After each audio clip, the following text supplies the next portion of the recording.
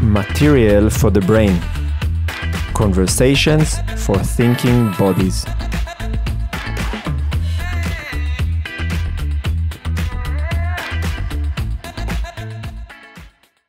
Hello and welcome to the 23rd episode of Material for the Brain podcast. My guest for today is Daphna Horenczyk, a performer, a choreographer, and a good friend of mine. I invited Daphna to the podcast to talk about her latest choreographic project, Diorama Stories, which had its premiere in 2020 and examines the relationship between the production of images and the embodied experience of the process. And her current choreographic research, Rehearsal of Birthing and Dying, in which she's developing a physical practice to explore the consciousness of extreme states of existence. Daphna is a very honest and real person who is willing to share not only the beautiful and inspiring side of her, but also the ugly and unattractive aspect of her being. And for me, this realness is very inspiring. I hope you will enjoy this conversation and looking forward to hearing you in the comment section. Hey Daphna, how are you? Hey Matan, I'm fine. Happy to be here. Yeah, I'm super happy to see you. What's up? Parenthood is is breaking me, but I'm happy. Yeah, I've already had the wish to have you here for a long time, and I'm happy that we finally can make it. So, maybe just, we see each other also here in Vienna, but I'm still curious, like what is going on with you nowadays? How are you handling life, situations, work? What are you busy with? Maybe you can give me kind of a brief update to your life. Yeah, well, I was quite busy for a while with touring. I'm dancing in a piece from Amanda Pina. It's called Danza y Frontera, and we have quite a lot of tours in Europe. Now I'm back in Vienna for a while, and I'm busy with my own creation. But mostly I'm busy with how do you call it? Domestication. Yeah. What do you mean? With everyday life, family, home, parenthood. Yeah. I think there's something in our profession that is like it's based on like peak moments, like this kind of stage, big moments, and like sometimes I envy my father that also his profession is very like, just observe little details. So it's not such a difference between the domestication, as you call it, do you find it challenging, like to just find the pleasure or the satisfaction with like the routine, or like how is it for you? I'm trying to look for the routine. Routine is something that I didn't have since, I don't know how many years, at least 10 years. So, when I gave birth to my daughter, so almost a year and a half now, I was reading a lot and constantly hearing and reading about making a routine, making a sleeping routine, and making a feeding routine, and routine here and routine there, and to frame the baby. But I couldn't understand how this can work on something that is so, like a baby, so unorganized material. And as I don't have a routine, I couldn't create a routine for her. And now she finally goes to kindergarten and she has a kind of routine. And I'm lost in her routine. I don't know how to deal with that. So yeah, I'm not. I think I'm not a systematic person, and I was kind of happy with going against it, against the routine with and growing my daughter this way. But yeah, now it's not working so much anymore. We'll see. Yeah. Interesting. Yeah, I don't know. For me, it's such a calming aspect of life, you know, like the kind of like predictability. So no, totally. I totally identify with that. I just can't find it. You know, I can't find myself dealing with that. Maybe every time when I frame myself in a routine or in definition or whatever, I'm trying to break it or to contradict it immediately. So yeah, but that's a part of my personality. Yeah, maybe that's also why you are you have such a maybe authentic connection to creativity, you know, like I mean you're definitely my favorite choreographer. Oh. And I remember from the days we studied together in dance in the dance education academy and just kind of witnessing from the outside your process. I think like that certain people, they are really creative in inventing things that don't exist yet to some degree. Of course, everything is a reference of a reference of a reference, but still, like I see like in you the ability to like bring genuine ideas to the forefront. I'm much more good in like being creative with what already exists and like shuffling things, but so maybe that's also part of it, like, you know, like the difficulties to sustain a routine is like the urge always to novelty, to something new, no? I don't know. Yeah, but you know, I bumped into recently the terms of singularity in relation to artistic path, that you have to have a red thread that is very readable, you know, that is very defined. And I was told that I don't have that so much. I mean, of course, I can see the red thread that is following me in my artistic development, but from outside, maybe it seems too random or too chaotic. I don't know. And I feel that it's, I don't know how I got there, but I feel that this is a generational thing, that the next generation, what is it? Generation Z? Yeah, I think so. I'm not sure. Yeah, probably. Yeah, maybe. The post-millennials, I think they're called. Yeah. I don't know. I'm bad with the definition. They are so busy with making themselves so precise in each moment of their lives to identify with that or identify with that, that this singularity cannot exist, because we are such a mixture of so many things that every time, I don't know, a new face of yourself is more dominant. And then you have to go with that.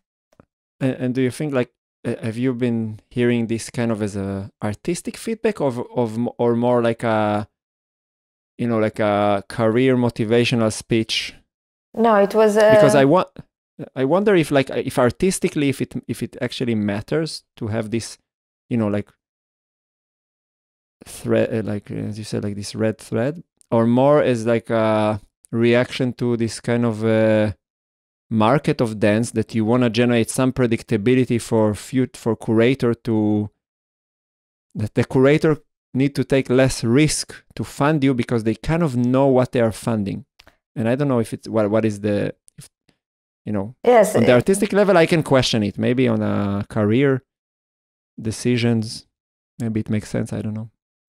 I think it was told to me from the marketing aspect. Like, I don't know what box you're suitable in, So, yeah, me neither. But why do I have to fit in a box? Why can't my art just be experienced as it is? Yeah. Yeah, it's I think like, categorization to some extent is inevitable. Like, yeah, I mean, we are communicating with words, and like there is a gap, I think, between the process of making art and expression, and the act of receiving art and like listening to the art, and there's also the middleman, which is the curator, the theater, and yeah, it's pretty difficult to move out of this trap, I guess, unless you do it just for yourself. I mean, I've seen people who are doing art where they are not really interested in the exposure, and then it's like you really have the freedom to go to whatever you want. But I think we are like in a different position. Yeah, no, I totally need the encounter with the audience.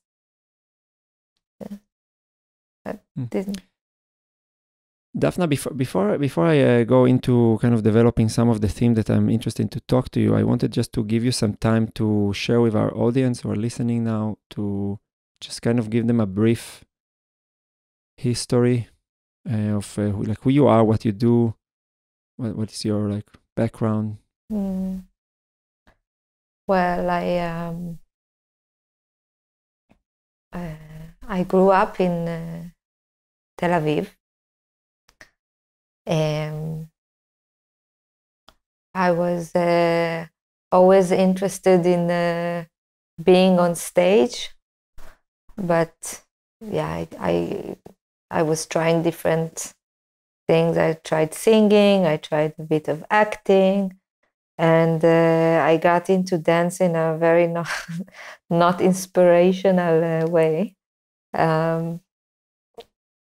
I think it was in the 8th grade that me and some friends, we decided that we don't want to go to the gym like the other girls, but we know ballerinas have nice bodies, so we want to study ballet.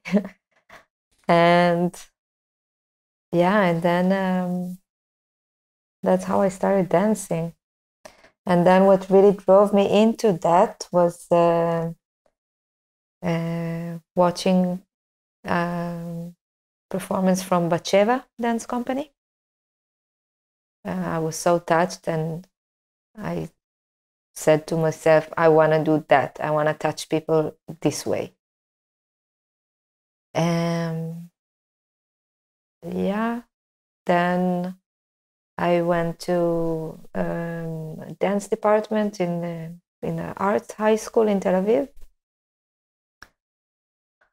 And after high school, I did this 1 year of national service.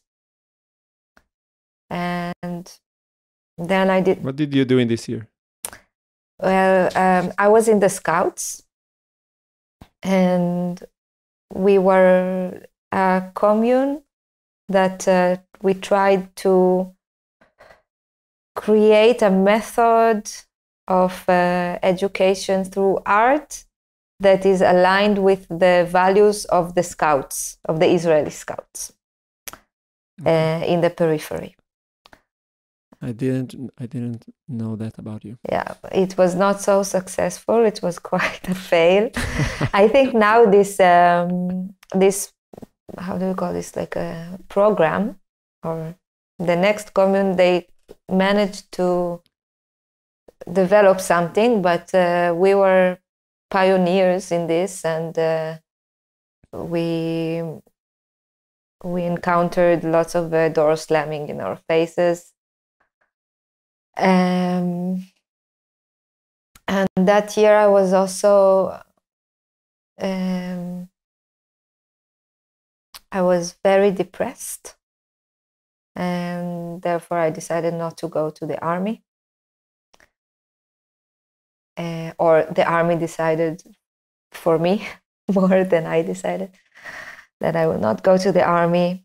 And the year after, I went to study in Kibbutz Gaton, where the Kibbutz dance company is, in their training program for 2 years. And after that, I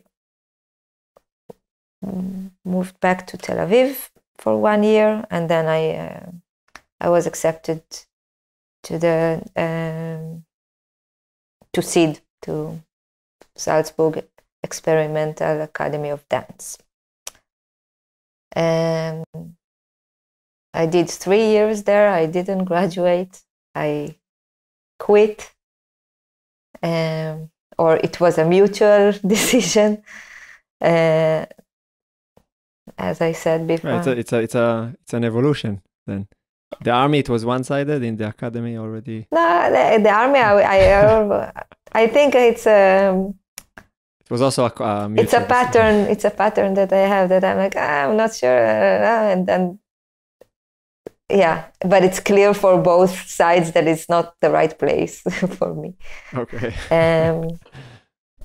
Yeah, I mean, I took a lot from these studies, but I think it was the right decision to quit, even though I still dream about it sometimes, that I go back to finish my studies. Yeah, and after that, I was very motivated to create my own work. I went back to Tel Aviv. I did that for 3 years. I was also performing, and I started teaching contemporary dance, and I found myself, like my teaching self. And in 2015, end of 2015, I had another big crisis with dancing and depression, and what is the meaning of all this. And in that time, me and my partner, we just moved to Munich. That was not helping my situation, so we were there for 2 years. Yeah, and then we moved to Vienna, and then things started to work out for me, I think, more in many ways, professionally, personally, which are for me kind of intertwined. I cannot really disconnect the professional from the personal.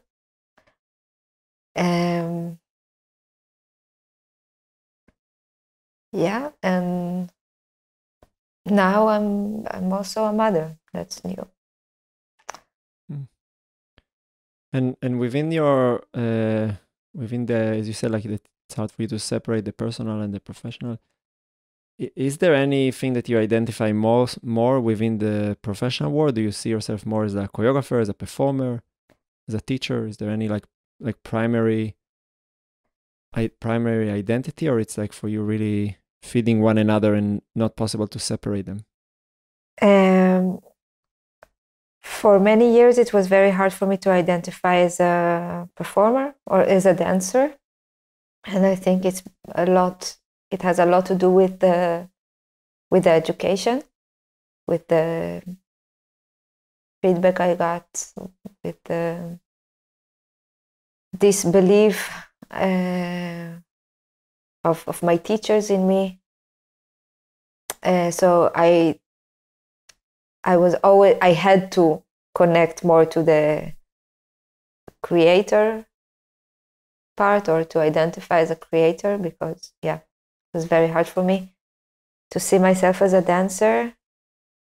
And then there were moments that I was only dancing for others, and I was going from one project to the next. And so I did touch this, the glory of being a performer. And now I realize that that I have to do all three to feed one another. And it's not about identification. It's really about being able to do the craft properly, or to keep myself interested. So what is it for you there on stage performing? Because you said like when you were young, like, you know, watching a performance kind of drove you into dance, but creating and performing is different. So like now you had a tour and you've been a lot on stage. What is it for you there? What are you looking for? Like what attracts you to this experience of being watched by others?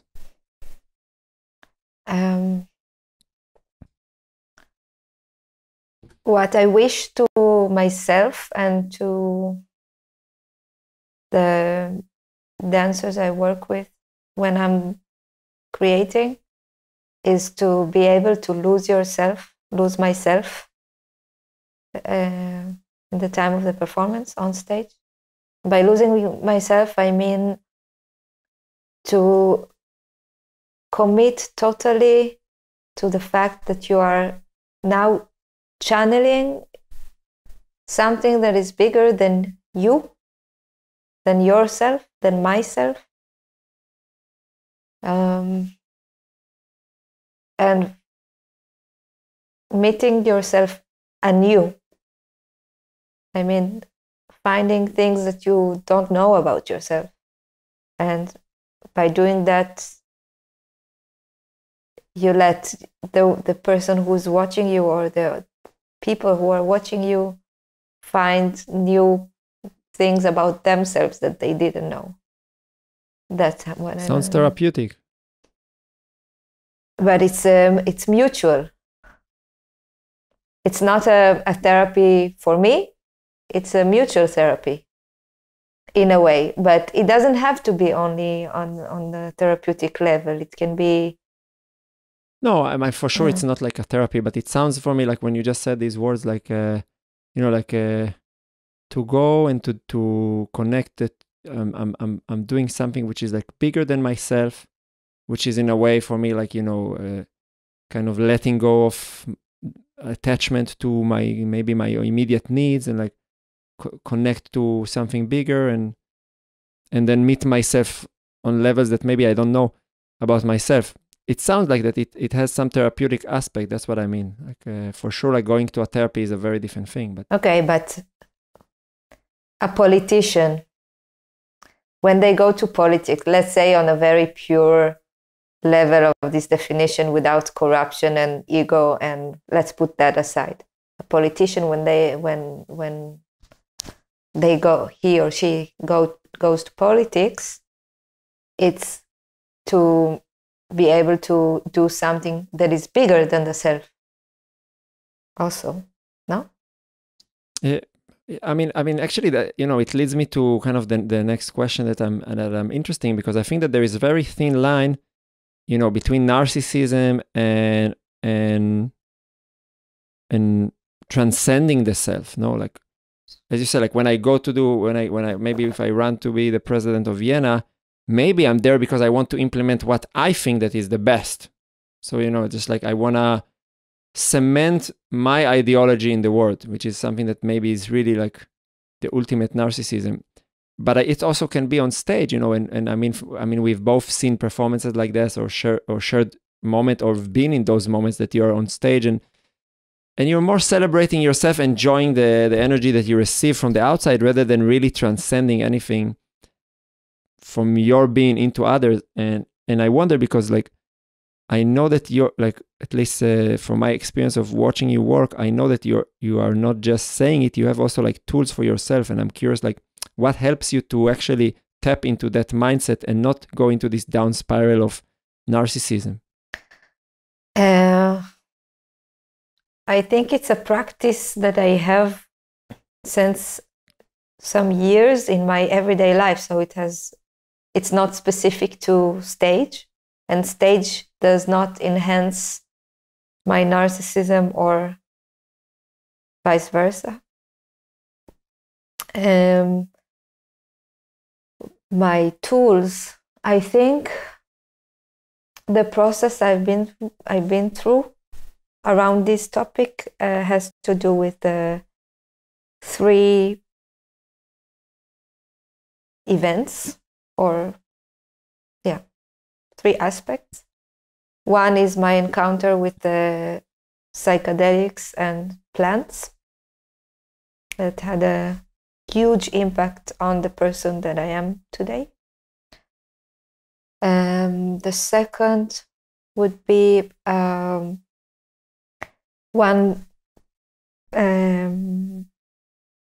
piece I performed in, or a project I participated in Israel with the choreographer Ariel Cohen. And there was I can talk about this process a lot, but I think one thing that really changed my perspective on performing is that he said, celebrate the failure that you are. And this is something that really, really go with me. I think it really allows acceptance, or it takes away toxic ambition. And I had a third thing. Third thing is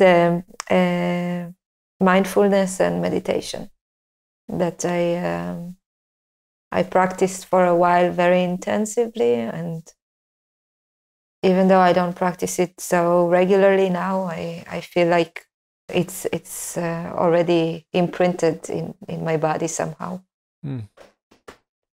So it sounds for me a bit more like that, like to say that performance could be the process of liberating yourself from your ego is a bit like reverse engineering the process. It sounds more like, okay, you do things in life, in your personality, that helps you to maybe disidentify with the self, and then you can apply it on stage. Even though I'm curious, because you also said that there was a performance project that also helped. Would you agree with it, or you think it's like mutual? Is it more like, okay, you have to work on your personality elsewhere and then maybe you can do it on stage, or you think that it really, there is an invitation there, or like through the process to do this work? I mean, I know I'm asking something that maybe it's silly, maybe it's not like, maybe there is no dichotomy and it can be both, but I'm just asking from your experience. I understand the question, and I think in everyday life we have to perform ourselves in such a limited frame because of social expectations and social agreements, and on stage we can do this work in a much more in an extended way, and then it will be accepted. You know what I mean? That I mean that the stage allows you to explore yourself in ways that are not acceptable on the street. And then you can take whatever content that you practice in your everyday life and try it in a more radical or extreme way in the artistic process. So You yeah. know, I mean, I think about it because like there's definitely like every time you walk on stage, there is like a, you know, there's a certain line, you know, like you're out and then like you do the first step and you're in, you know, sometimes maybe there's a little bit more fade with the light, whatever, but like the moment you're, you know, like that's it, I'm visible, there is a certain elemental thing that changes with the perception of yourself and the perception of the others. And I feel that there is a certain power in it. You know, it's you know, I can feel it also just when I'm teaching and everybody suddenly look at me. Mm-hmm.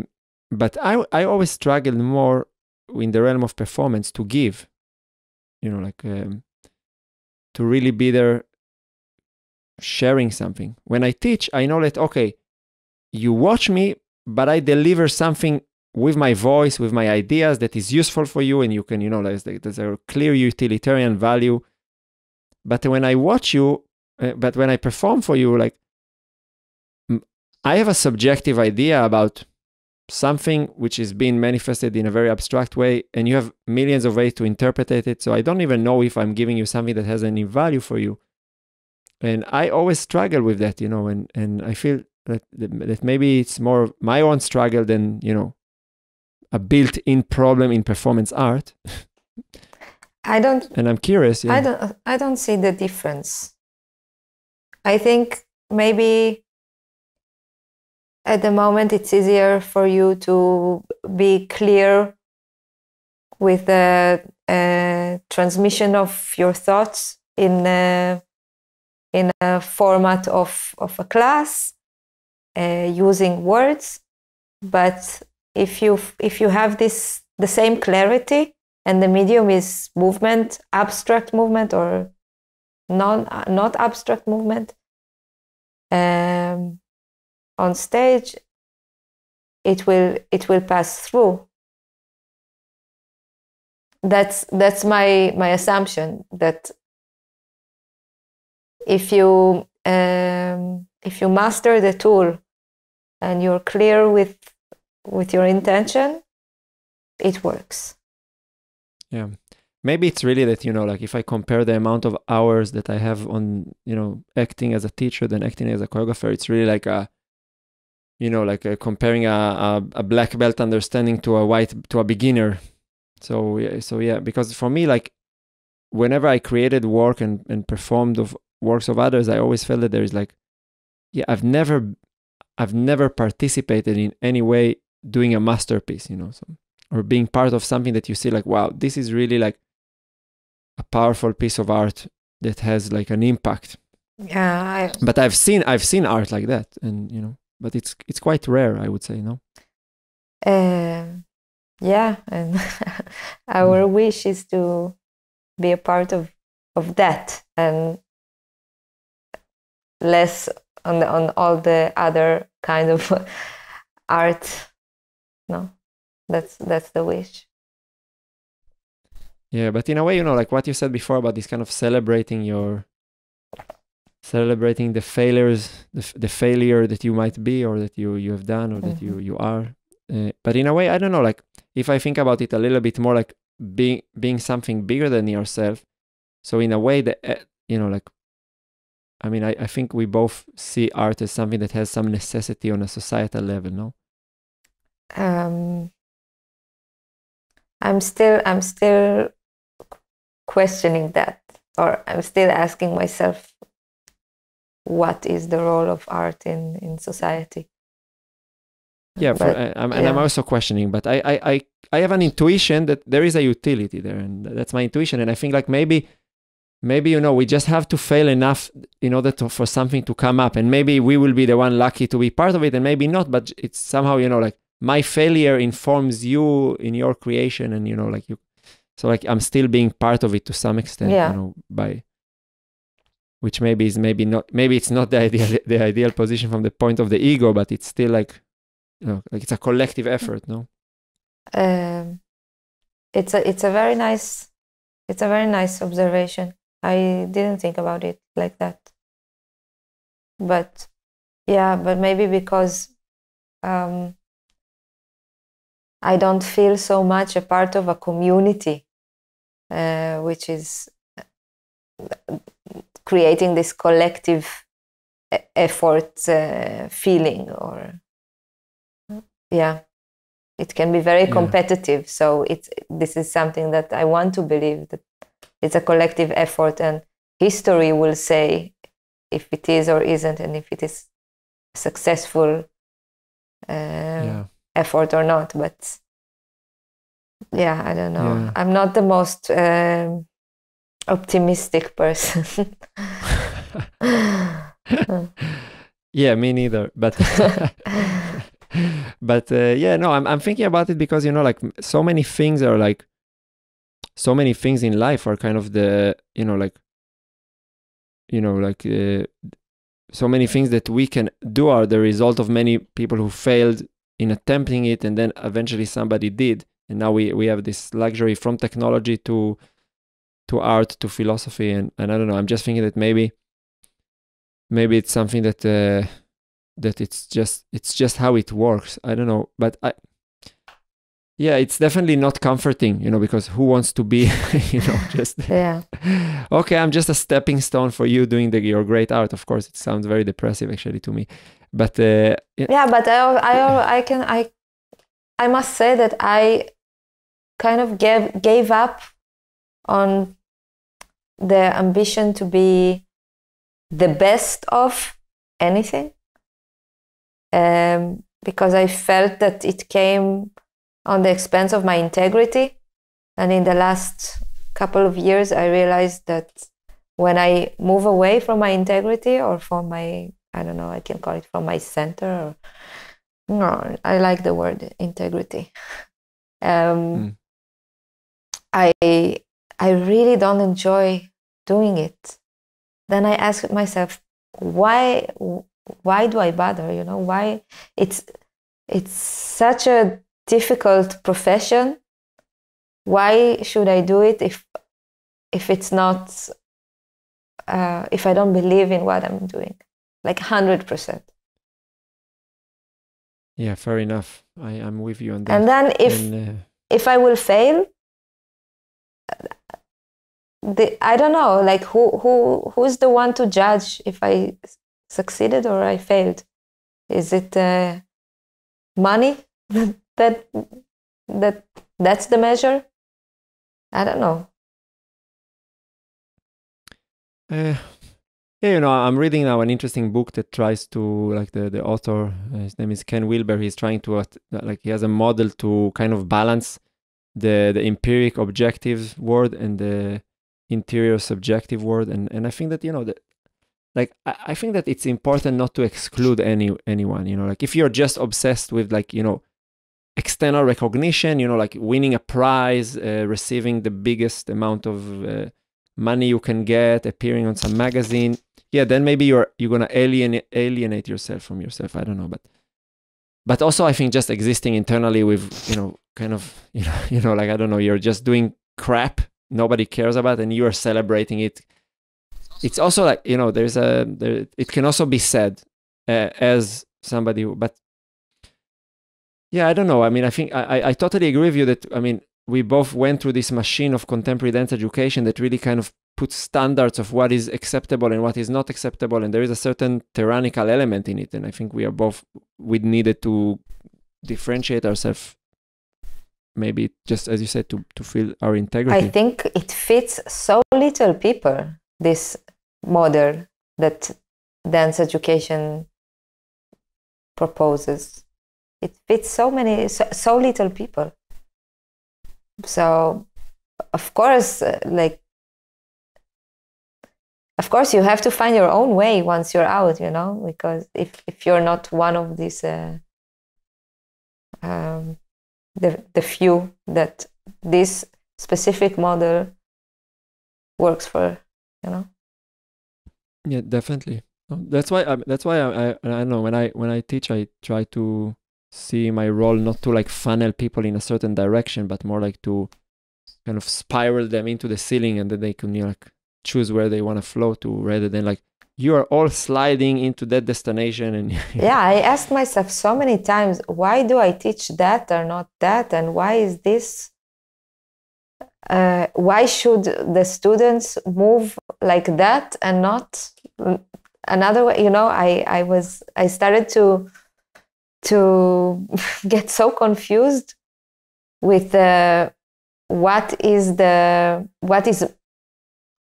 objective, that it made me to step away from teaching for a while.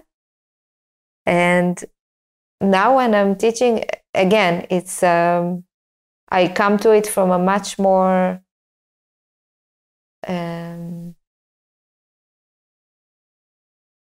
connected place, you know.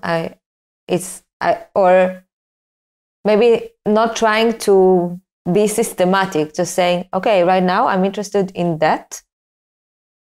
I invite you to try it out, you know, and take it to your practice or not, but yeah. Yeah, you know, it's difficult to, like, the moment your consciousness has been exposed to postmodern thinking, it's hard to just ignore it and say, no, my interpretation is objective.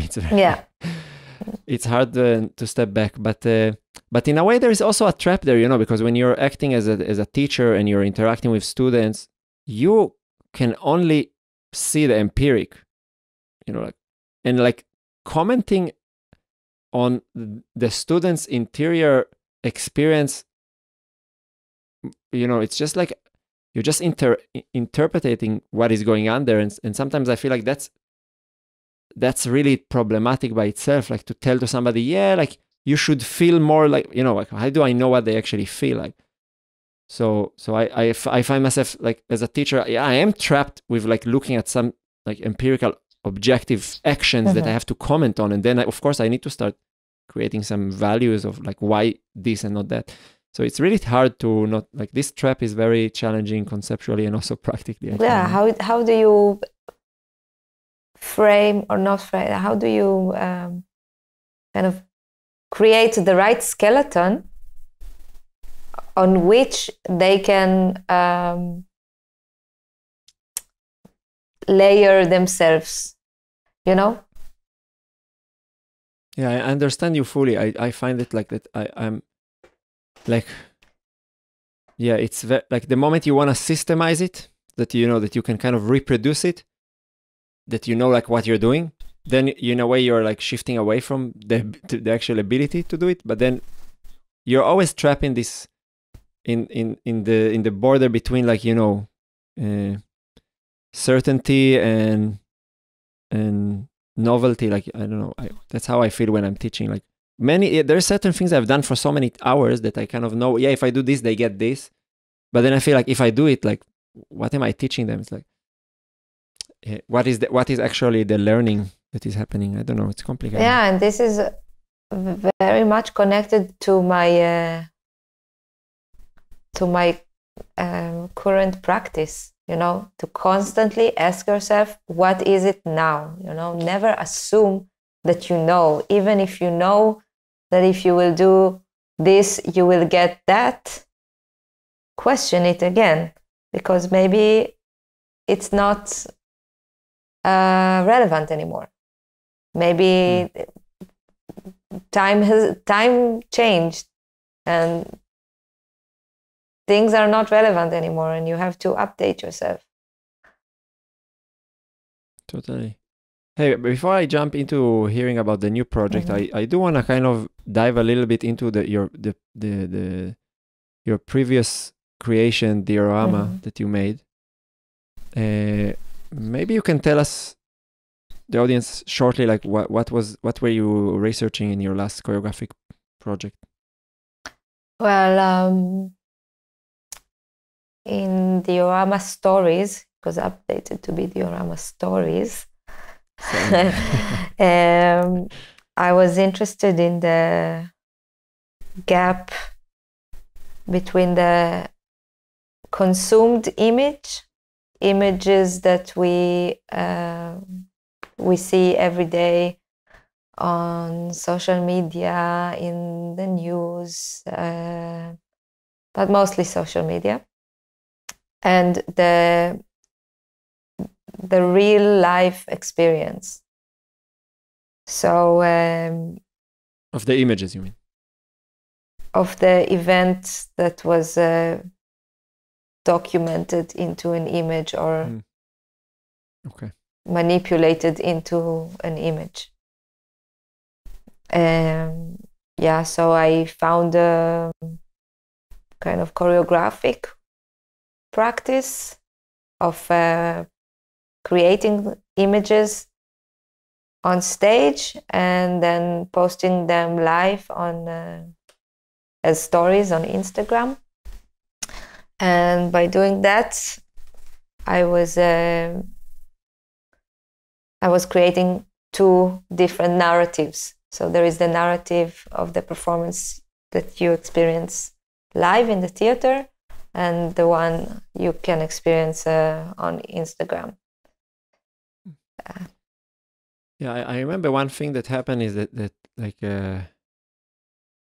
that you were really ahead of time, and that relates to the eruption of COVID. Is how the whole like you've been like really obsessed with like looking at what does it mean to experience dance through a computer. Yeah. Like what does it mean to experience live performances through the computer, and then like COVID hit the dance world, and suddenly everybody panicked to like, how can we stream our performances? Yeah, and I was so pissed at the time, you know. It really made me angry because suddenly everyone became like choreographers for screen and performers for the screen. And no one waited to ask, what does it mean? No one stopped and checked what it means to I cut my thread of thought. What does it mean to actually to translate what you would have done in a live situation to the screen, because it's not the same medium, and it doesn't translate so easily. You really have to think about it. That's why most of the time it was just like a horror show on your screen. Yeah, I don't know. Most of the time it's just boring, you know? Yeah, exactly. And I got to a point, maybe because I was so obsessed with this for so long. I mean, I think I'm dealing with this, with the question around the relevance of live performance in the age of internet. I'm busy with that since 2016. So yeah, almost 6 years. And it got to a point that when I watch documentation of my own performances, I get bored. And it's things that I believe in and I love, but I don't know, when it's not specifically made for the screen, and for that you need a lot of knowledge in film, you know. It's not it's really not enough, the knowledge that we have as dancers and performers or choreographers, creators for stage is really not enough. No, I started now like just a bit the first step of collaborating with a filmmaker, and I'm like, oh my god, like there, it's of course it's like such a vast territory to explore that, yeah, of course, like just assuming that you can translate it is naive. But you know, like I think like to some extent, like it's not surprising me that someone like you, who like, you know, we are kind of from the same generation, find themselves interested in that topic. And I actually want to dive a little bit more into that, because I mean, I don't know anybody from our generation that does social media with identification with what they're doing. Like we are all like kind of like, you know, we have our let's say internet personality that we feed, and most of the time it's like to some extent with like, you know, there is a utility that connects to like promotion and, you know, getting out there, exposing yourself. But we still have a big separation between who we are in real life and this kind of fictive character that we feed. And younger generation, they don't have it anymore. It's just like one. Yeah.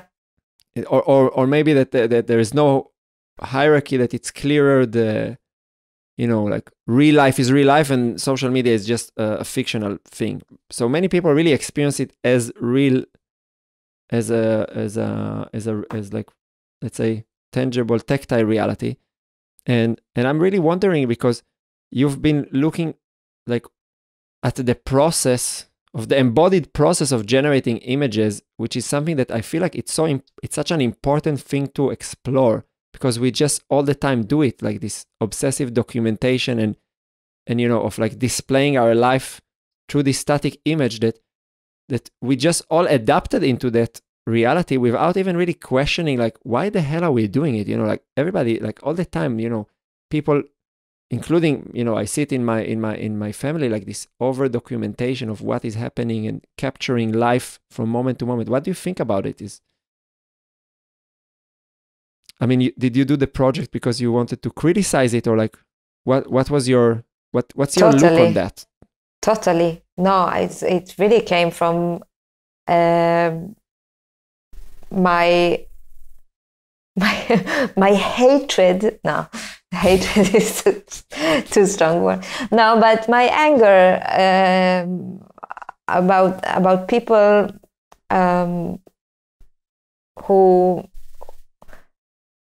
who experience so many meaningful events through their phones, and this process that you just beautifully described is flattening the reality. I find it makes it flat and superficial.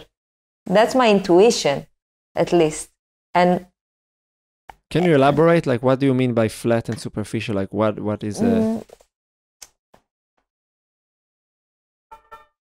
let's say when you talk about this persona that you have online, that is not, that you don't identify with. Why don't you identify with that? Because it's like one-dimensional or two-dimensional. It's not. Yeah, it's hard for me to be authentic while I do social media. And you cannot be really complex. I feel now it's changing, because it's like a living creature that is evolving. So people learn more and more how to find their authentic selves in this medium. But yeah, I'm definitely not there yet. But I feel that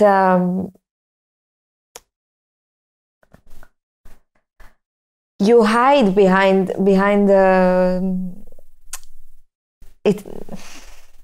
the screen. It's kind of a safe place. You are not as vulnerable and tangible as you are in real life, especially when it has to do with encounter with other people. Plus, you direct or manipulate the situation, and you filter it in so many ways that it's getting further and further from the actual thing that is happening, that is represented in the image. I found a very funny YouTube channel recently. I think it's called something like Joey B Tunes or something. And the guy is like, he does a lot of video commenting on people, how they behave on social media. And I've seen like a video that there was some model that made like a photo shoot next to in the funeral of her dad. So, wow. And then like you see, like she's kind of modeling behind, you see the casket where her dead father is, and she has some kind of a caption, I don't know, like the bird has left the Oh my God, that's and then dark. you just see her posing, and yeah, but and I mean, what was very clear for me from watching your performance, and I don't know if you have some insight about that, like, is that you really expose it like live on stage, that we can see, okay, I can be in the theater, I can watch my iPhone, and I go and I see how you are creating an image in front of my eyes, and the image, whatever it could be, like from something very grotesque to something very beautiful, but I see the process of you doing it, like which has nothing to do with the end result when it comes to your experience, because you're not the image, you're just serving it Exactly. for that image. And then I see it in front of me, and you really see this alienation happening in front of your eyes. So I'm curious, like, did you have any like what was like, did you have any profound discoveries that you took from that project that has some kind of a applicative aspect in your life? Because I find it like we are just all sucked in that without any like future exit door, no? Yeah, well, I wish I can say that I found something that I take with me and has changed my behavior radically, or but I just think that it made me like hyper aware to how I'm presenting myself out there in the big internet, and it made me more critical on how others do it. Or I really see I can imagine always the behind the scenes of the images that I consume. Like, how did they get there? How did they make it? And then all the questions about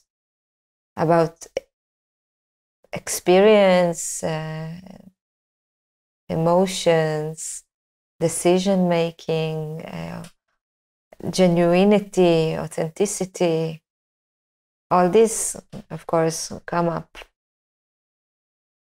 So do you think like that in the real world there is authenticity? I don't like this word so much, but I agree to use it because it does bring a concept that we agree on. Yeah, I think so. I think I want to believe there is, and this is maybe now a nice bridge to my next project, because as I'm still very busy with asking what is the relevance of live performance, and how to bridge, or how to how to present this gap of the image and the experience, or if we want to use this word authenticity, so the authentic and the fake. So I'm trying to purify this concept in the next project. Yeah.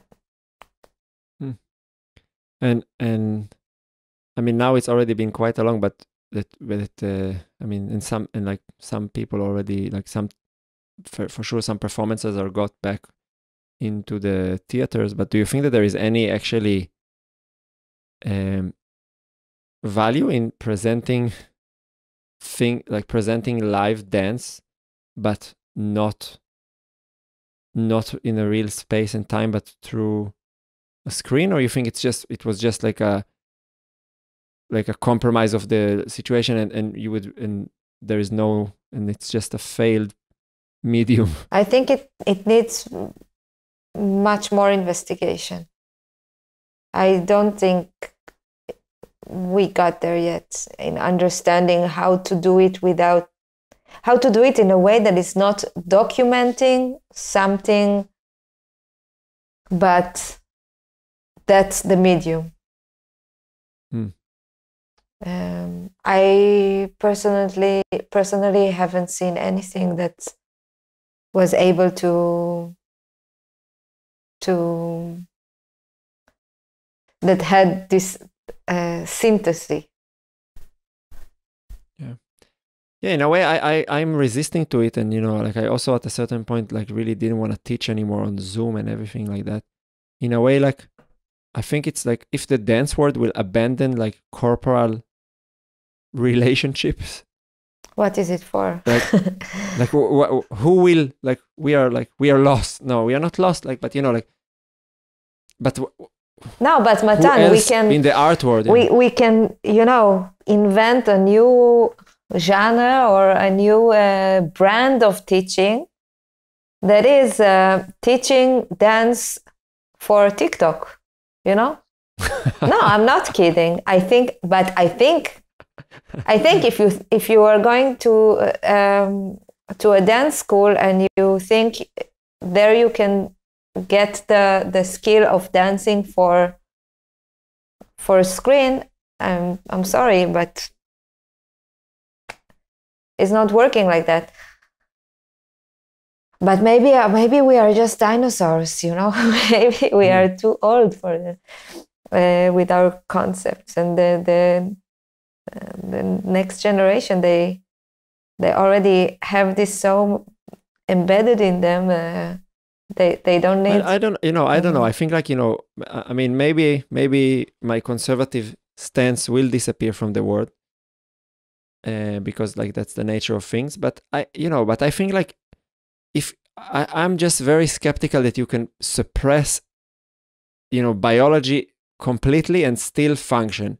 And like we have a biological body, even if it's full of history and social construct inside of it, and like and I don't know, when I'm working with young dancers, I see like like it doesn't matter what's your history, somebody is touching your skin, like something is happening there. Yeah. You cannot like it's just not it's irreplaceable. It's like and I would even argue that it's like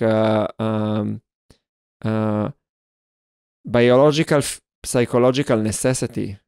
I don't know. So I don't know if to say we are dinosaurs, and it's like I think like it's something worth preserving. Yeah, but we have to ask, what is it for then? What is it for? I understand what it does. I experienced it. Oh boy, have I experienced it. But what is the relevance of it for the next generation? Maybe it's irrelevant. I'm saying it knowing the answer, but knowing that, I also know that I don't know, that my parents also thought they knew things that I am convinced that I know better, and that's also the natural way of things. So, but don't you? I don't know. I mean, me personally, I mean, I'm now reaching slowly my 40s, and I see a lot of things that that my parents told me that I was resisting, and that now I'm like, yeah, actually, it makes a lot of sense. So it's like, so I do see that certain smart ideas, they keep going from one generation to another, and certain ideas that are not smart, they wash away, or sometimes like new bad ideas just take over, like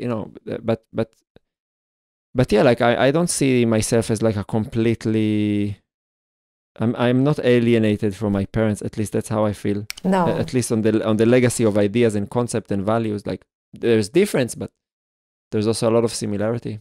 Yeah, but then again, you don't know which concepts or which ideas or which values are the what you call smart ones and which are not. I want to keep myself humble and adaptable. And how do you do that?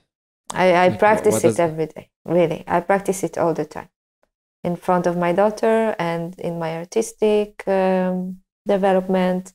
And I think it's channeling my frustration and the things that I don't understand or anger into saying, maybe there is truth in that I can't see right now. Maybe I will never be able to see that. And it's just, it makes it a bit easier. Sometimes I cannot do it, but I'm trying. I'm trying. Yeah. Yeah, look, maybe we have different personalities. I feel that I have to have friction with things in order to understand myself. So I'm I'm constantly battling. Yeah, I love watching that from the outside. It can be very entertaining sometimes. Look, to some degree, the fact that we are speaking now is kind of the result of that. So, yeah, but I feel I just don't want to abandon yet the notion that there is something that binds human together. That's maybe the main thing that I'm saying. Yeah, everything is up to interpretation, and like what is true for me maybe is not true for you, and and maybe I don't understand social media, and for some people it's like it's really like a genuine expression of who they are, maybe. But I do feel that there are some things that binds us together, and that there are a mixture of our evolutionary history and this kind of international culture that is slowly expanding, so that people from different places in the world start to share more and more common values. So it's a very slow process, but so I'm not willing to give up on that yet, and to say, yeah, whatever I think is true, maybe it's just like could be thrown away. But I don't know, I think it's also like the process of being a parent. Like I ask myself constantly, like I'm confronted with it. And I guess you are also with like, okay, why do I tell my kids no for this thing and yes for that thing? It's every moment you have to confront with like, am I being tyrannic or am I being a benevolent, good father? Yeah. Allowing themselves to be the best selves they can be without my footprint somehow. Yeah, although I think it's just inevitable. They are so much connected to us, and actually, like it's a good bridge to like talk to you, because I'm curious. Like, I've read the concept of your new project, Rehearsal of Birthing and Dying. Am I saying? Did I say it correctly? For birthing and dying. Yeah. Yeah. Okay. Sorry for that. And yeah, I read it, and it provoked my curiosity, and I wanted to ask you, first maybe again give us a short kind of preview, like what are you doing in the studio? What are you researching? So I'm still working with as I said before, with the gap between the image and the experience, and in this project, when I say image, I'm talking about still position, still image, and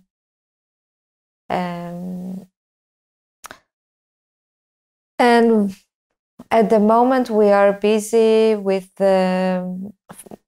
finding a state of performativity that is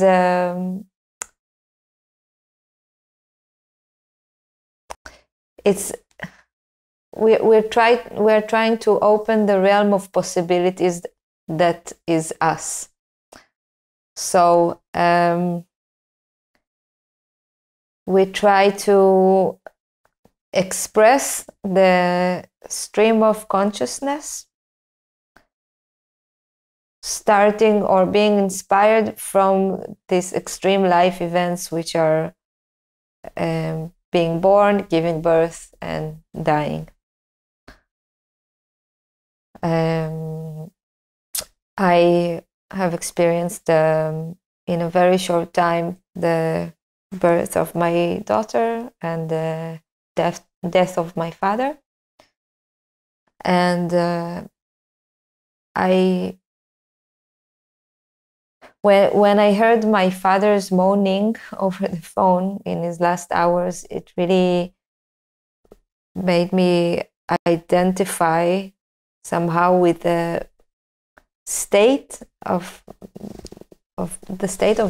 his mind that connects you so much to the present moment. And I think it has to do with the fact that you are, first of all, with the fact that you are dealing with life, with life in all its meaning, but also it's because the body is in such an extreme situation of trying to survive every single moment. You have to be extremely focused on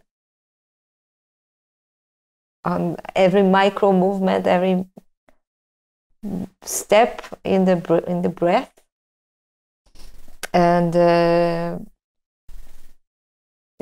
and it puts you in a very strong place of transcendency. And in the concept, I also read that you are, to some degree, linking those experiences also to like your practice with psychedelics, no? Yeah. So what is this common? What is the common ground for you there? I think the main thing is the non-linearity. The fact that there is not a chronology. There is no intellect. And there is no sense of time. I think this binds everything together. I think these are the main characteristics that make these experiences kind of similar. And this leads to the letting go of the ego, letting go of the illusion of authorship, the attachment to materiality, the attempt to give words to the experience. You know, it's interesting because I was thinking, and it also relates to the book I'm reading by this awesome author, that like,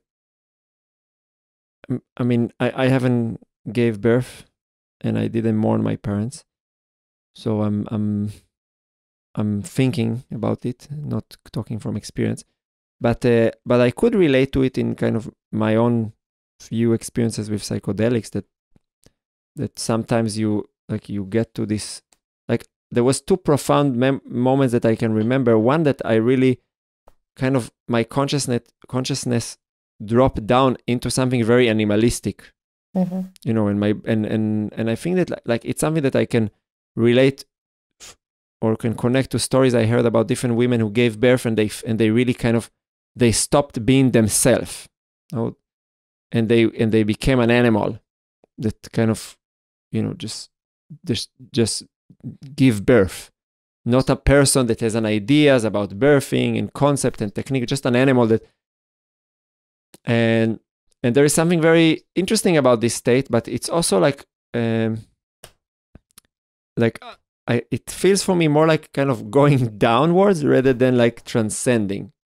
I don't know if you, I don't remember, like, I mean, we talked about your birth, but I don't remember like how was it for you, but, and the other experience that I had was moment of like really transcendency, that I could really go into a state where I feel the interconnectedness of things. So I'm not just present in every moment in this kind of animalistic survival mode that needs to, you know, that the self needs to survive, but in moments that like, okay, the self is still here, but it dissolved into this kind of interconnected web of life.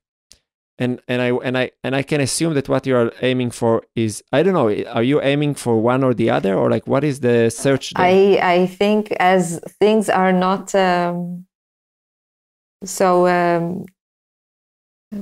binary and linear in this state, you can totally bounce between and find a spectrum in between, and I think both exist at the same time also. Yeah, and I don't know, you know, you can feel this connectedness to everything, and to feel yourself taking into like the smallest particles and be one with the universe.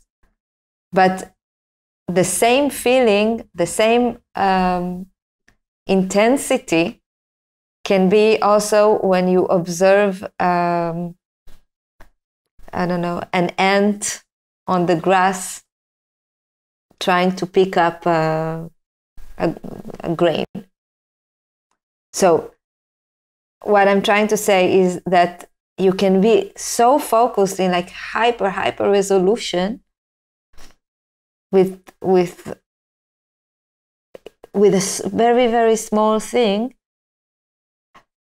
And this would be as intense as when you feel like, oh wow, I understand the universe now. I am it, and it is me. So it's this feeling of I don't know if it will come through the podcast, the audio, but it's like this, you know, that you really like, you feel alive. You feel alive. And this is what I'm looking for as an experience in this project and generally in life, to have this like moments, this expansion. Yeah. You know, yeah, I think now when I ask your question, maybe, you know, it's already revealing that we have very different minds. And yeah, and I'm very, yeah, I'm very, I have for the good and the bad, the need to have clear boundaries between things. And then it's also like when it comes to ideas, and for me, even though I agree with you that there is nothing linear about that, I could feel the shift between those different states. And one, I think I can provoke it very easily. The one about the animal. You know, like you know, just go and I don't know, take a car and drive against the traffic. You know. Yeah, that is so animalistic. Driving a car. But this, you know, the state of like you are in a immediate danger and you have to, you're just in the present, and you maybe, you know, it's not the best example. You know, I can give a, you know, like make a boxing sparring when you're not that experienced in boxing. Okay. And you're gonna be there like, oh my God, like I'm just extremely overwhelmed and like I'm just, the word disappears because I'm in the experience, and there's nothing beside the experience. There's no me, there's no you, there's just this moment. But I think that it's like, but the other thing, like the moment that I'm like, I remember myself sitting there in the ceremony and like breathing with closed eyes and just like seeing how the voices of the other people, you know, there's no separateness between me and the people around me. It's just all connected. this I'm so far from being able to, to provoke to myself, and I'm really curious, like, what would you dig there in the project? Because I think that's in a way like kind of a very precious thing to discover. Yeah. Yeah, I am looking for the access to this state. I assume, this is my assumption, this is where this work came from, that these extreme life events are good doors for that. And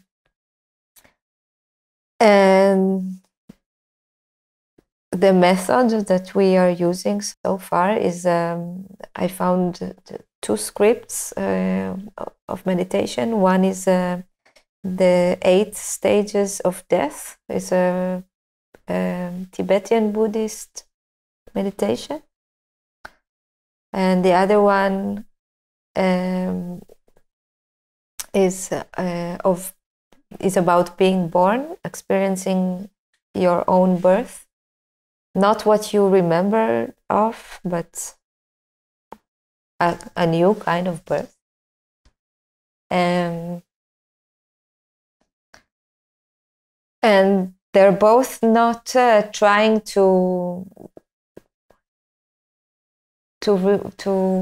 they're not trying to make this comfortable or uncomfortable. It's just what it is.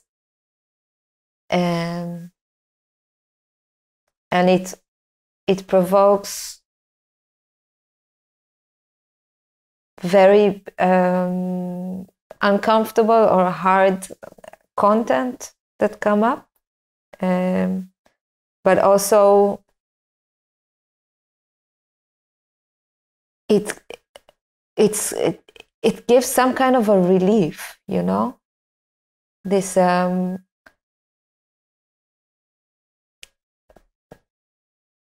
let's say on the death meditation, you relieve yourself from pain, and you let go of the material body. There are many beautiful things about that, and being born, which can be seen, or intuitively you think about birth and life, and all these positive connotations come, but it's like the first time you experience cold, first time you experience gravity, first time you experience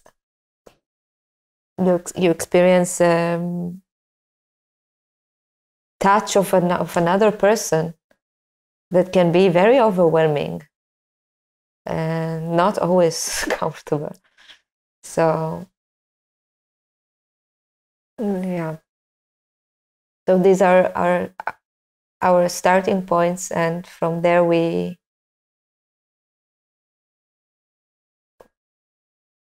look for new versions of ourselves. And one thing that that kind of caught my attention when reading the concept and thinking about what you're attempting to do is that you wrote like that the practice attempts to break through hierarchies, chronologies, development, and to some extent also to be able to look at like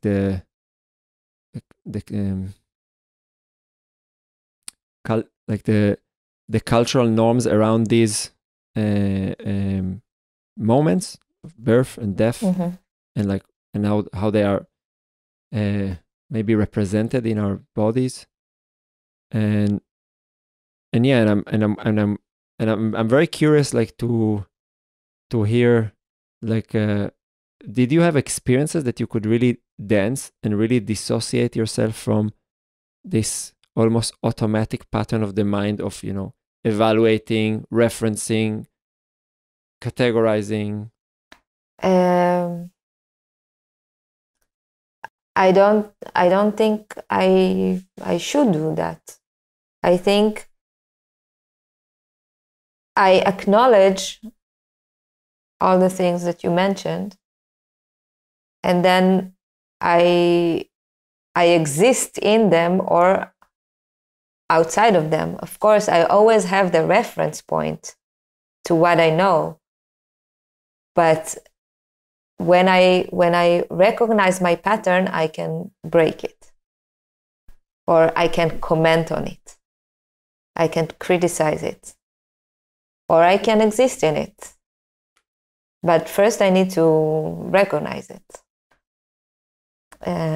So I don't really,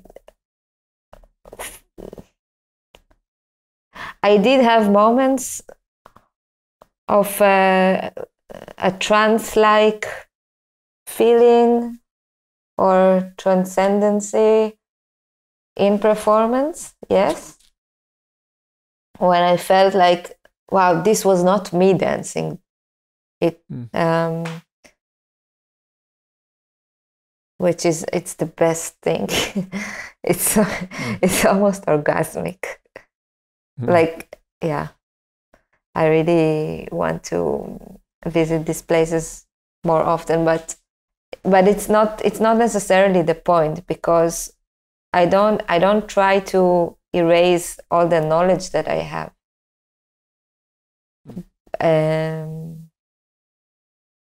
But I try to expand it, or to see it and choose what I do with it. And I think these choices are enriching the experience, my experience as a performer, but also, and therefore, the experience of the viewer. Yeah, it's I was being pulled also to think about, like, that in a way, it also in a way connects to the previous project, because like the moment what you're doing is made for consumption of others, it changes your relationship to it. And then if I'm now, let's say, performing the first class in boxing and I'm overwhelmed by the situation, just the fact that I know that I'm being watched already changes the quality and the intensity of my ability to be overwhelmed by that experience, because it's already manufactured.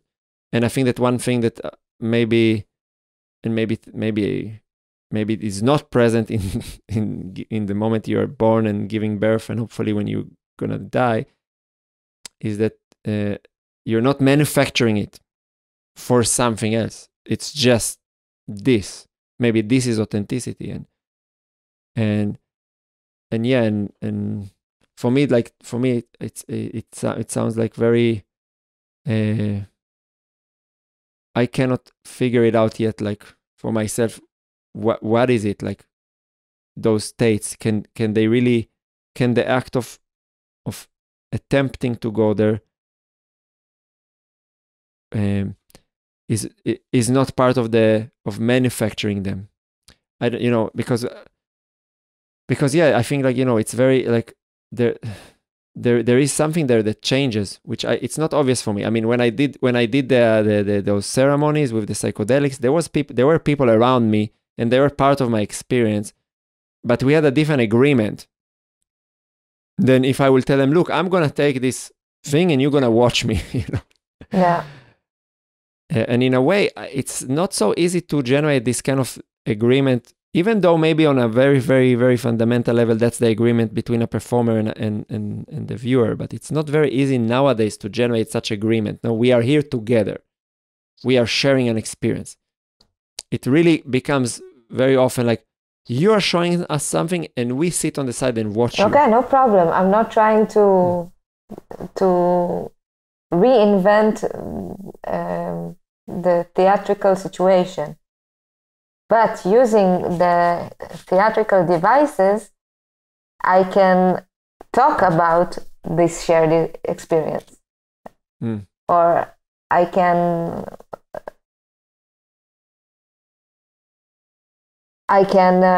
create such an experience with my dancers that you will feel a part of it. And that's what I'm interested in.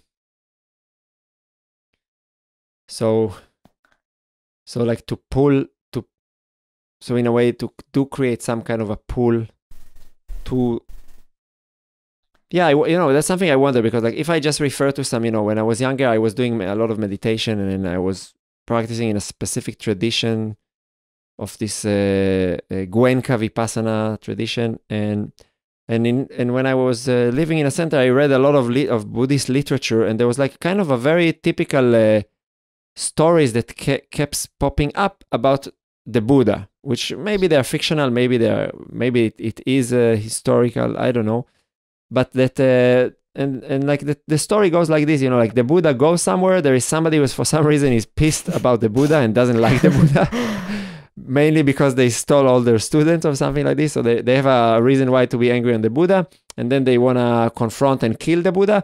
But then when they arrive to kill the Buddha, like his presence is so, and his mind, his consciousness is so vastly up there, connected, that they cannot hate him. They cannot be in the moment. They cannot murder him. They dissolve into empathy, and sometimes just by the presence of the Buddha, they transcend their own minds.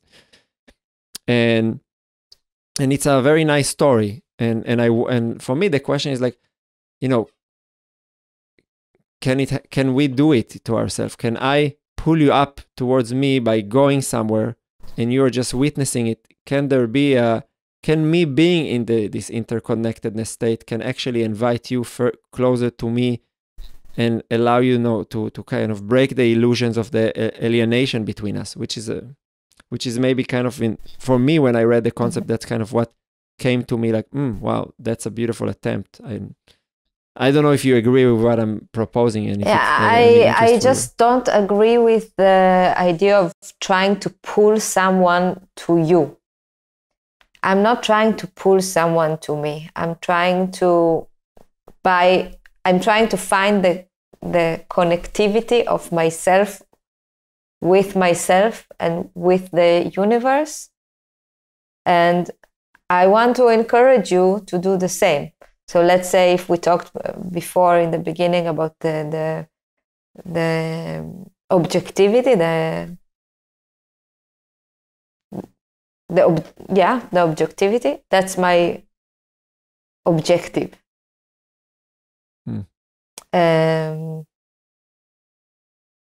That's what I propose. It's a more precise variation what you're saying, because I don't think that it's like a, it's not a manipulative action. Look, I know you did. I'm the Buddha, come to me. No, but I like that like by finding your, and I will use this Buddhistic term, inner radiance, you spread your light to others, and the others are infected by it or affected by it. Yeah, which is to some degree, like it's like that's inspiration. I don't know, like sometimes, I can sit in like, I don't know, I see somebody dancing in a way that I find very beautiful, and it's just like, it pulls me towards them. It's not that the person is actively like tempting me to follow them, but there is a certain transcendent light that invites me to follow, and that's maybe on a physical level, and some of the beauty that I see is not separated from where the person is in the, like, where the consciousness of the person is, because I watch them dancing, but part of the dancing is their consciousness. It's not just the physical body. Yeah. And yeah, that's kind of what I'm. And I can add to that one of my choreographic interest is how to produce or create this empathy. in a very direct way, you know. It's not a byproduct of something. It is the thing for me. And the empathy, you say the empathy of the person who is transcending their mind, or the empathy of the observer? Like you want to generate empathy of observation, or what do you mean? From the audience to the performance. So how to make the audience experience empathy? Yeah. And what have you discovered so far? Because I'm the most cynical audience member you can have. So I really think, first of all, I really think that when you don't put so much the spotlight on the intellect, and you use more somatic and sensorial elements, you're halfway there. And yeah, and then what I said before, the clarity and mastering the tool. Yeah, that would be something to worth witnessing. Yeah, I don't know. I'm definitely not there yet, but this is my lifelong journey. No, but it's worth a while, you know, like even if we don't know how to get there, it's worth a while searching for it, because I think that, and you know, maybe again it connects to the previous theme of social media and like consuming kind of fragmented moments of other people's life that are being staged to provoke certain emotion. I feel that like empathy is like really not a common thing to witness anymore, you know. Yeah. Like I don't know, how do you feel, but like definitely not in those virtual spaces. Yeah, well, I was busy with these virtual spaces for so long. I need a break from it, and now I'm really back in the body. Like in this project, it's really about the body, the consciousness, the mind, the experience, the connectivity, the physical connectivity and the spiritual connectivity, all the things that I don't find an answer to on devices. And how much was your own process of giving birth kind of driving you into that realms? I don't see it as like a turning point. I see it as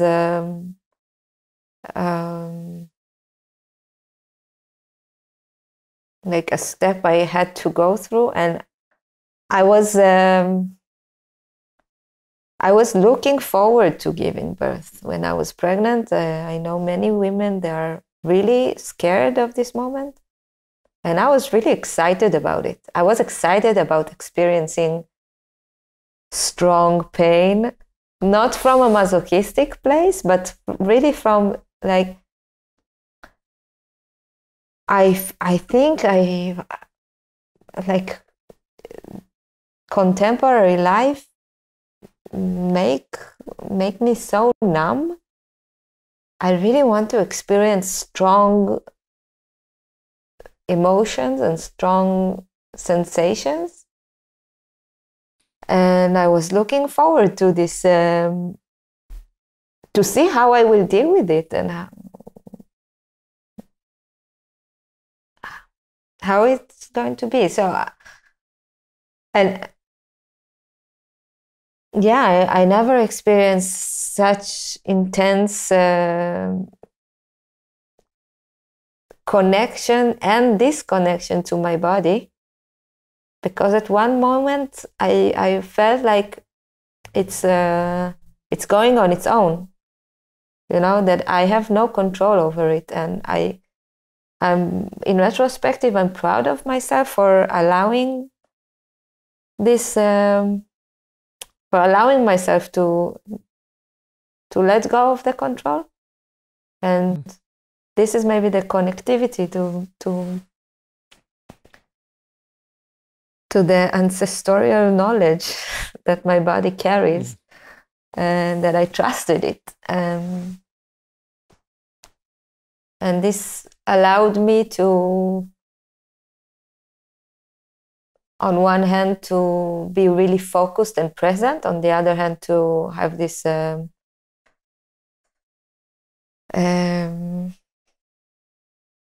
get out, to step out of my body. Kind of the catharsis, yeah. you mean? So yeah, you know, like I hear it, and you know, I'm gonna say something, maybe I'm gonna piss some people. But yeah, like for me, the fact that we are living in a culture that kind of demonizes motherhood to some extent, or like that kind of that doesn't promote giving birth as something which is like to some degree noble, you know, like, and as if it's like, and as if reproduction is somehow lower, yeah, rather than being part of the productive world, which is in a way kind of a contradiction, because it comes from people who are mainly, will identify most of the time as feminists, as kind of attempting to see the value of women in the world, and for me, like, it's just like so weird. Why would you want to devalue reproduction? Maybe it's an answer kind of to years of, you know, like that women had mostly reproductive roles, and then okay, we want to balance it, but I don't see the suppression of it as anything that is long-term balancing, because first, like what you just said, I think that it has so much power on the individual. Like, okay, I'm going to go through something which I've never went before, which has like connection to my, you know, to from me up to the, you know, like first humans. Like there is a red thread there. It's not gonna be easy, and it's gonna be an embodied experience, and I'm gonna confront it with courage. That's by itself, it's already like, man, I wish I could go through something like that. But you're a man, you cannot go through that. Yeah, you know, I can have a headache and experience similar things. And take a pill. But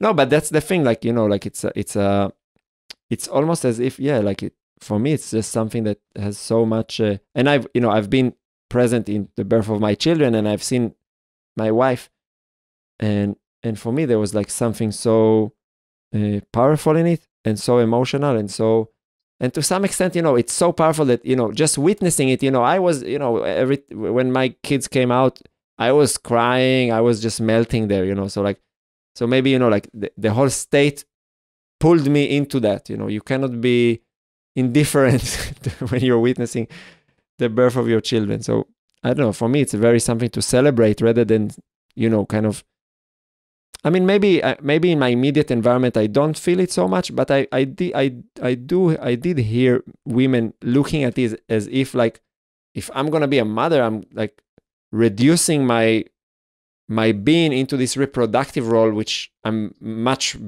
have much more value than wasting time doing that. Yeah. Well, I feel that the current trend of self-fulfillment, it does not include the work that of parenting, which is work. It's like it's work. It's you can totally translate it to money. If money is the scale, is the measuring device, you can totally translate it to money. But you mean that it's labor? Yeah. Yeah, 24/7. Yeah. Night shifts. But it used to be valued. A woman used to see herself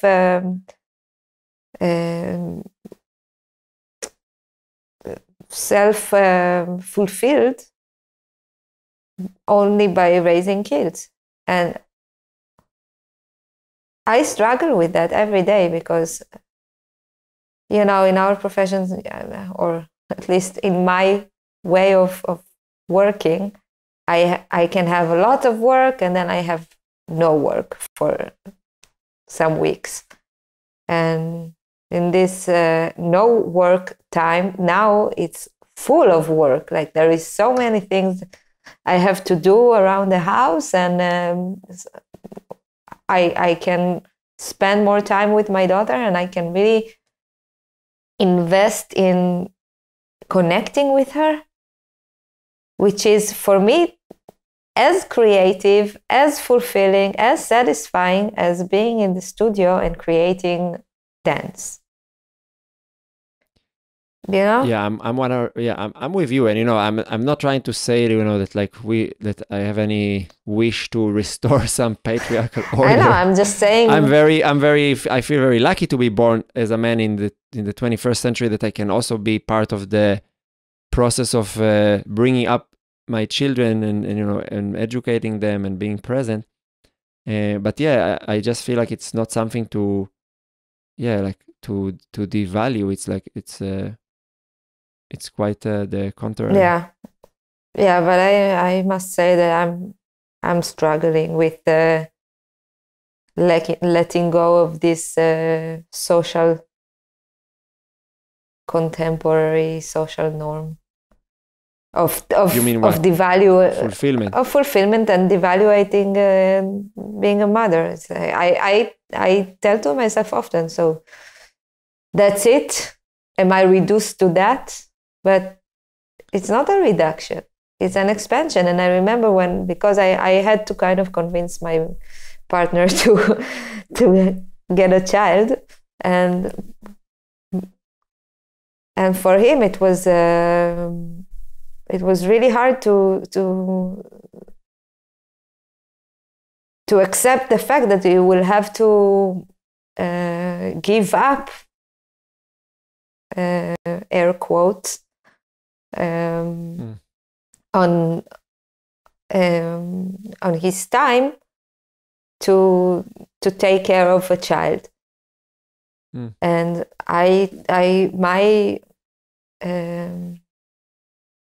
my argument was always, but this is not giving up on something, this is gaining something.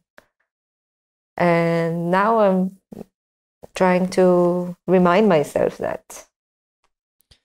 Yeah, I mean, if I try to say it in a poetic way, so it's like, to some extent, giving birth is the death of the contemporary independent woman, because now you have to confront with the fact that you have to breastfeed or whatever, and yeah, maybe you can completely subverse the role and just say, like, from the moment I give birth, I just go back to my career, and the man can take everything.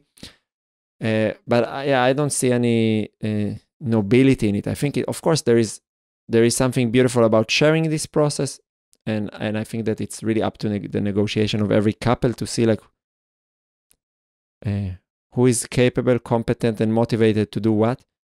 But yeah, look, and I'm also there sometimes, like but yeah, I mean my kids are older than your daughter, so maybe I kind of went through the process of struggling to let go of the individual narcissistic wishes. and now I'm just like, yeah, actually, yeah, it's much calm not to have this constant obsession about the self, and just to balance it with taking care of others and observing other. It really just did good for my teaching practice, for example. Yeah. But I feel that it's not taking away. It's not the death of. How did you say it? In the individual, the independent contemporary woman. No, because I am still very independent. I just have no time for bullshit. I do what I have to do and what I really want to do, and I got to know myself in a way more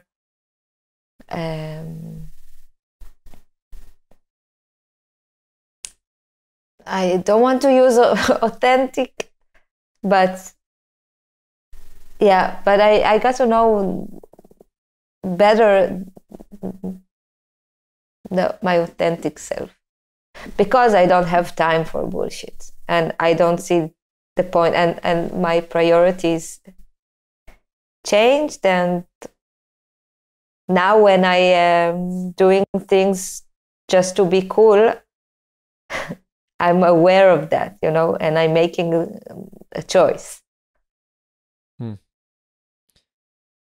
Okay, so I will take it as a compliment that you spent 2 hours here. Nah, Hey, it was fun.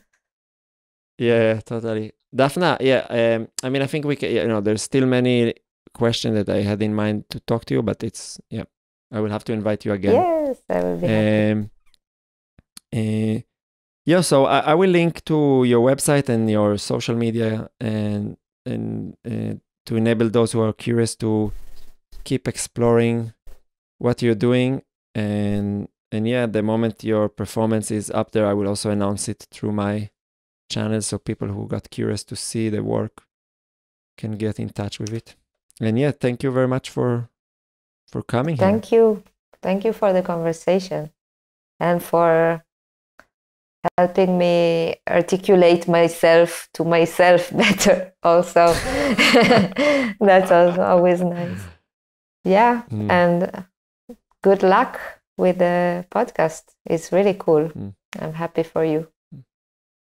Thank you for being part of it. Okay. Ciao. If you want to see more precious and insightful moments, make sure to check our short clips playlist. To see longer interviews, check out the full episode playlist just below it. And to be notified for all future videos, click the subscribe button and don't forget to hit the notification bell. See you on the next episode.